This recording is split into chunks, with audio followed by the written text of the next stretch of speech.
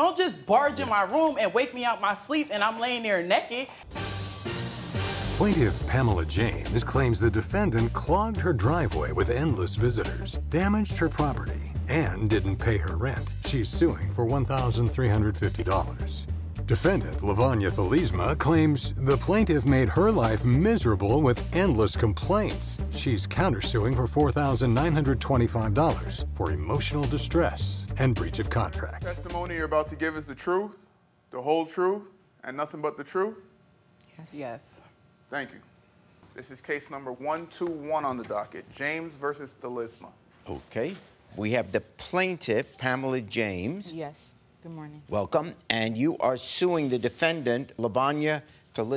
Yes. And Lavonia, she is suing you for $1,350 for 2 months unpaid rent and a broken vase. And you are countersuing the plaintiff for $4,925 for emotional distress and breach of contract. Yes. Okay, so let's start with you, Pamela. What is your case? I am here, of course, to sue the defendant for 2.5 months' worth of unpaid rent. Yeah. In June, it was approximately, I believe, June 15th, 2019, I rented a room to her in my home. Yes. This is to her, and at the time, she had a 1-year-old son.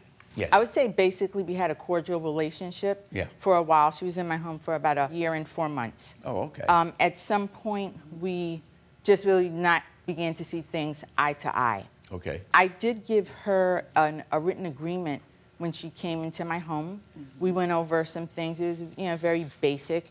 However, I did have a separate conversation with her about company. There are other people that live in my home, and it's a shared environment. Company would be an issue if it's on a frequent basis. It wasn't until the pandemic that, I'm literally looking out my window. We're in the midst of the pandemic. We're under quarantine. I see people leaving my home. At that point, again, I addressed company. I'm like, we're under quarantine, and people were not coming in wearing masks at all. So I addressed the issue at that time, and this is like not that long ago. Anybody that comes in the house, Judge, I always text her and let her know who's coming to the house. I don't have to do that because I pay rent. That's my privacy. This is private, okay? It's my home. I don't have to do that for her, okay? But I do that because it's her house, okay? And I think it's, it's good for me to let her know who's coming in her house because that's the respect I give to her. When did this finally come to, and that you wanted her out? There was an evening where someone picked her up, and the person was in my driveway. It was like late at night, kind of late. I couldn't get in the driveway, and waiting for them to pull out, and I said, this cannot happen again. Okay. What about the driveway situation? All lies, because she's crazy at the end of the day. When I didn't have my car at the end of May, I had people coming to pick me up. Sure. Now, my rides come in the driveway. They come, they pick me up. I have my son, 2-year-old son, okay? The street we live on, can I show you the picture? Yes, please. The street we live on, it's not a lot of parking all the time. She know it's a busy street, and that is never no parking on that street. Then I have another picture of the driveway. Judge, I work 40 hours a week, so I'm coming in and out every day, okay? So I'm not staying in the driveway for a long time to give her enough time for her to act crazy, what she does. On the contract, she didn't say it was gonna be a problem, because when I moved in, I figured, okay, this street is busy, I don't like it, but it's a driveway here. It's safe for my son to get in and out the car. That's what I'm worried about. There's also the issue of the vase. Broken Just tell me about now. So it was last year, January, okay? I called her, not even called her, I texted her. I said, you know what, Pam, my son broke a vase.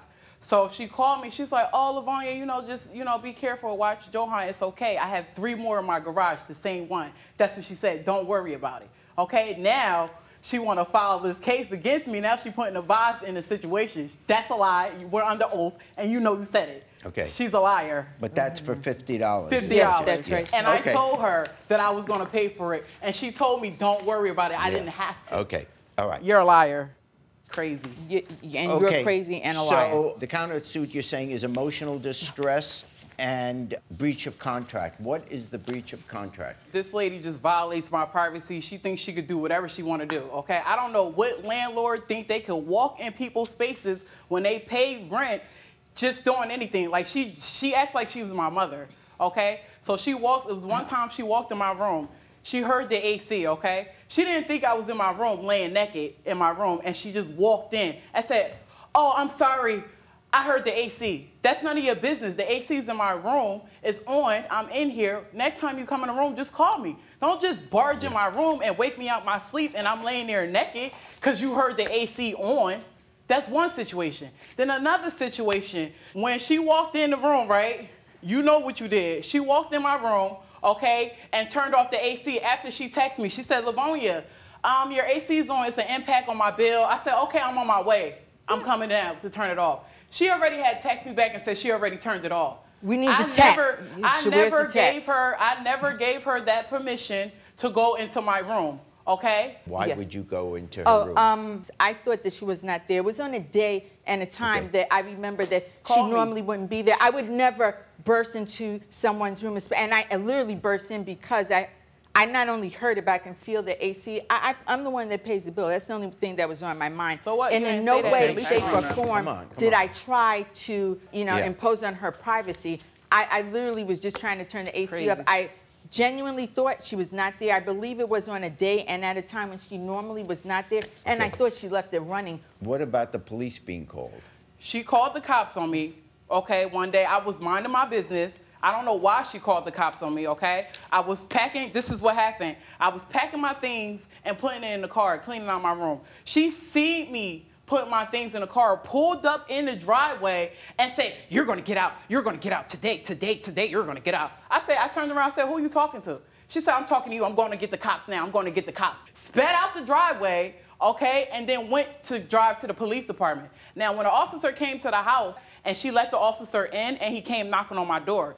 So as he comes in and he knocks on my door, I open the door, he said, "What's the situation?" I told him, "I don't know why she called the cops. I'm just moving things out the room. I don't talk to this lady." Is this when you were leaving the place? No, I was just cleaning, getting stuff out the room, putting it in my car, getting stuff together because now I gotta rush and leave the house because of this stuff that's going on. She's forcing me to leave, okay? So when the officer came, he's sitting in front of the door trying to talk to me to get my side, and she keeps coming in between me and the officer saying, "You need to just pay me my rent, pay me my rent, you ugly big black ghetto bitch." Those are her words, okay? The officers, they witnessed that. It was so crazy, Your Honor. The officer had to walk her out of her own house. That was my reaction, my emotional distress to having this person in my home. That did not just happen. This was probably about a month of her living in my home, not paying rent.